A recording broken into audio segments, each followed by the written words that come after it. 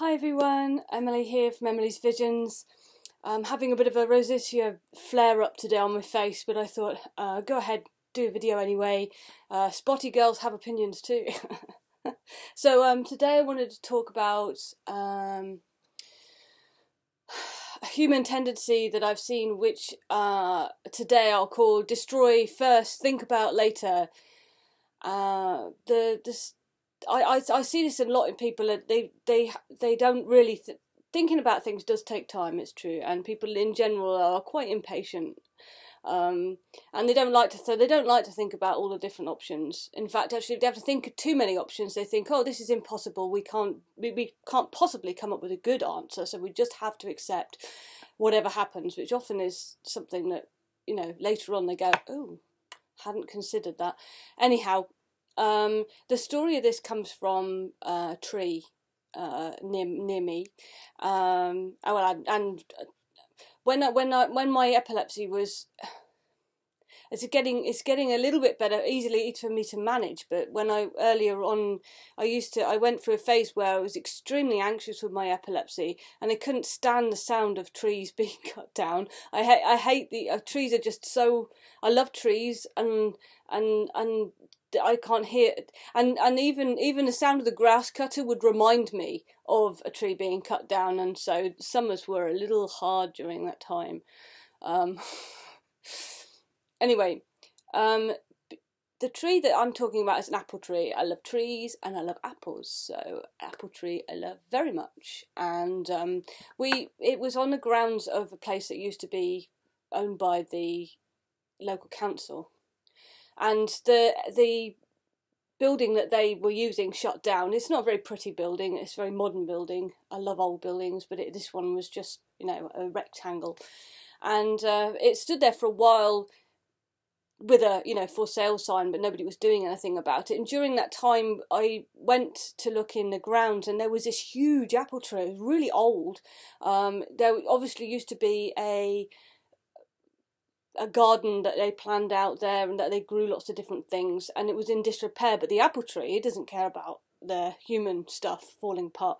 It was there doing its thing year after year, and so we would go and grab some of the apples there, and it was huge. They used to have produce cookers that were like as big as a man's fist, really huge, and a lot of food. It's amazing how much food you can get. I've got a second freezer for the apple season because I went for a phase where I would make so much apple puree and it would fill up my freezer. Great. But then there would be no room for, pizza, chips, oh, we need to eat now. Everyone needs to eat quick food.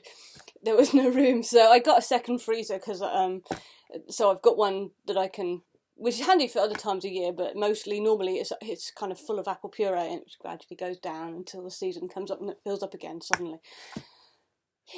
Anyway.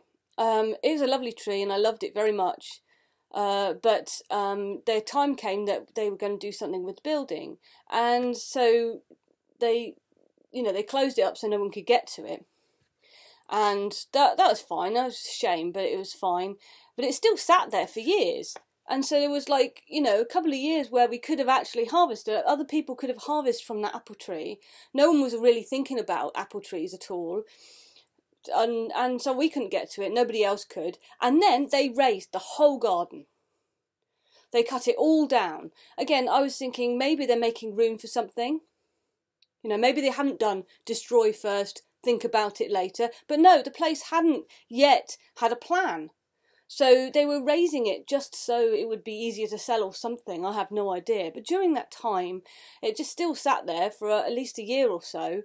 And, the tree could have, produced another harvest if it had been there. Moreover, I was thinking about it more. It would have provided things like nesting areas for birds and, pollinating for the bees. So it's not just human food as well. So to just cut it down for no reason whatsoever. And then I met the other day, they actually started to build on it, which is great. I really approve people reusing brownfield sites. There's been quite a few fields that have been covered in houses recently, and for various reasons that's a bit sad, But so I asked her, oh, can I see the plan? You know, what's it for? It's going to be residential flats. So I looked at the plan, and they're not building on that area at all. And what are they building? They're building residential flats. Of all the people who live in that place, they could have eaten those apples. That would have been an asset to them. So I just want to, having a bit of a rant really, but because I see this tendency, when I see people doing this, I try not to sort of allocate blame.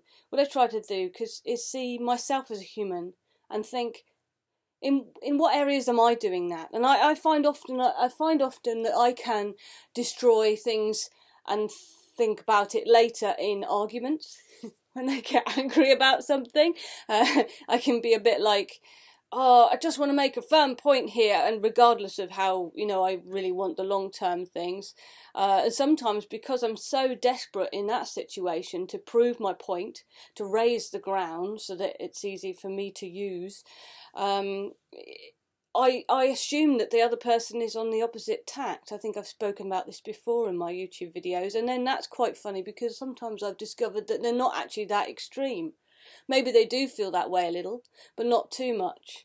So I think destroy first and think about it later is something that human beings do a fair amount. And I'm keeping an eye on it. I've even noticed that I can destroy things even, you know, not in a bad way. You know, I think I'm doing something good. Like, I think we've all had a situation where maybe a friend is trying something and they're a bit shy about it, you know, and we can actually give them a compliment, but we can over compliment them when they're not actually feeling that confident, and then they just kind of run to the shadows, you know, from creatively, thinking, oh no, I wasn't making something so important. So yeah, that's what I wanted to talk about today. And also, so yeah, I'm going to share. So please subscribe. I'm continuing to put out videos on lots of different things that I do. Also, I'm going to put on Patreon for my Patreons. I'm going to put a bit of a thread about different trees around my area and their story. I've got some pictures and things, so that will be on the Patreon for my sentient Patreons. They will be able to see those and read the descriptions. So yeah, thanks for listening today, and I hope you're all well, and speak to you soon.